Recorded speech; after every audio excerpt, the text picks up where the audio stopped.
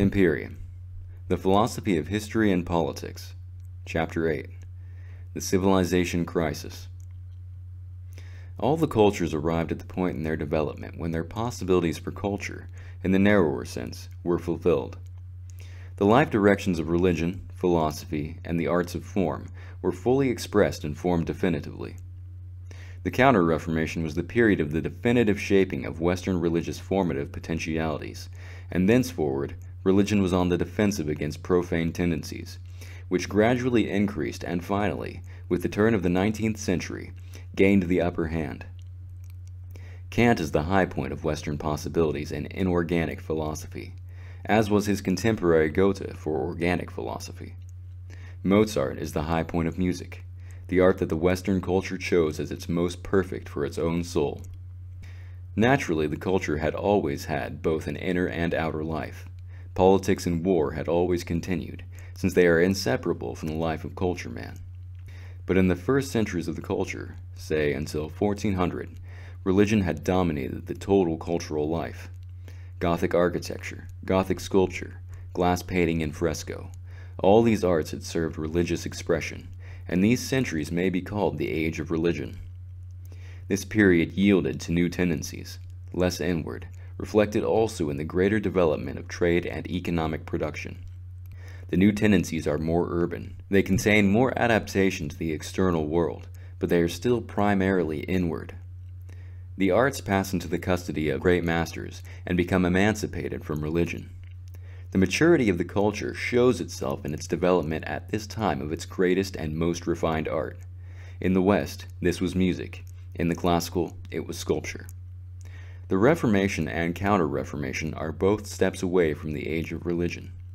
Philosophy becomes independent of theology, and natural science challenges dogmas of faith. The basic attitude toward the world is still sacred, but the illuminated foreground widens constantly. This period is the Baroque in our culture, lasting from 1500 to 1800, the Ionic in the classical. During these centuries, the politics reflected the strict formative stage of the culture. The struggle for political power was strictly within the bounds imposed by the culture soul. Armies were small, professional. War was the possession of the nobility. Peace treaties were arrived at by negotiation and compromise. Honor was present at every decision of politics or war. The later Baroque produced the age of Enlightenment. Reason was now felt as all-powerful, and to challenge its almightiness became as unthinkable as it would have been to challenge God in Gothic times. The English philosophers from Locke onward, and the French encyclopedists who adopted their ideas, were the custodians of the spirit of this age. By 1800, the externalizing tendency has prevailed completely over the old inwardness of the strict culture. Nature and reason are the new gods. The outer world is regarded as primary. From having examined his own soul, and having expressed its formative possibilities to the limit in the inner world of religion, philosophy, and art, culture man now finds his imperative directed to subjecting the outer world to himself. The great symbol of this transition in our culture is Napoleon. In the classical, Alexander. They represented the victory of civilization over culture. Civilization is in one way a denial of the culture. In another way, it is the sequel. It is organically necessary, and all the cultures went through this stage. This present work is concerned throughout with the problems of civilization in general, and of our immediate problem for the period 1950 to 2000 in particular. Therefore, it is not necessary to do more than present in this place a bare outline of the significance to the organism of the civilization phase. With the triumph of reason comes an immense liberating effect on the culture populations. The feelings that were formerly expressed only in strict forms, whether in art, war, cabinet politics, or philosophy, are now given free rein, increasingly independent of culture bounds. Rousseau, for instance, advocated the doing away with all culture and the descent of culture man to the purely animal plane of economics and reproduction. Art develops increasingly away from strict form, from Beethoven to our day. The ideal of the beautiful yields finally to the ideal of the ugly. Philosophy becomes pure social ethics when it is not a coarse and crude metaphysics of materialism. Economics, formerly merely the foundation of the great structure, now becomes the focus of immense energy. It too succumbs to reason, and in this field, reason formulates the quantitative measures of value, money. Reason applied to politics produced democracy. Applied to war, it produced the mass army to replace the professional one, and the dictate instead of the treaty. The authority and dignity of the absolute state are felt as tyranny by the new life tendencies, and in heavy battles, the forces of money, economics, and democracy overcome the state. For its responsible, public leadership is substituted the irresponsible, private rule of anonymous groups, classes, and individuals, whose interests the parliaments serve. The psychology of monarchs is replaced by the psychology of crowds and mobs, the new base for power of the man of ambition. Production, techniques, trade, public power, and, above all, population numbers increase fantastically. These numbers are produced by the enormous final life task of the culture, namely, the subjection of its known world to its domination. In an area where formerly there were 80 millions, there are now 260 millions. The great common denominator of the civilization ideas is mobilization. The mass of the culture populations, and the masses whom they conquer, the earth itself, and the power of intellectual ideals, all are mobilized. Imperium Chapter 8, Section 2. From the standpoint of the whole life of the organism, this stage is a crisis. For the whole idea of the culture itself is attacked, and the custodians of the culture must wage a battle of more than 2 centuries against inner attacks, in class war. Down beneath the culture, the idea awakens in the minds of intellectuals that this culture is a thing that must be done away with, that man is an animal and is corrupted by development of his soul. Philosophies appear, denying the existence of anything but matter. Life is defined as a physiochemical process. Its twin urges are economic and reproductive. Anything above this level is sinful. Both from the economic leaders and from the class warriors comes the doctrine that all life is nothing but economics. From self-styled psychologists comes the doctrine that life is nothing but reproduction. But the strength of the organism, even in crisis, is too great for a few intellectuals and their mobs to destroy it, and it goes its way. In the Western civilization, the expansive tendency reached the point where, by 1900, 18/20ths of the surface of the earth was controlled politically from Western capitals. And this development merely brought an aggravation of the crisis, for this power will of the West gradually awakened the slumbering masses of the outer world to political activity. Before the inner war of classes had been liquidated, the outer war of races had begun. Annihilation wars and world wars, continuous internal strain in the form of unrelenting class war, which regards outer war merely as a means of increasing its demands. The revolt of the colored races against the Western civilization. These are the forms which this terrible crisis takes in the 20th century. The peak of this long crisis exists now, in the period 1950 to 2000, and possibly in these very years will be decided forever the question whether the West is to fulfill its last life phase. The proud civilization which in 1900 was master of 18/20ths of the Earth's surface arrived at the point in 1945, after the suicidal Second World War, where it controlled no part whatever of the Earth. World power for all great questions was decided in 2 outer capitals, Washington and Moscow. The smaller questions of provincial administration were left to the nations become colonies of the West. But in power questions, the regimes based in Russia and America decided all. Where former control was left with Europe, as in Palestine, actual control was retained in Washington. The food rations, trade union policy, leaders, and the tasks of the former Western nations were decided upon outside of Europe.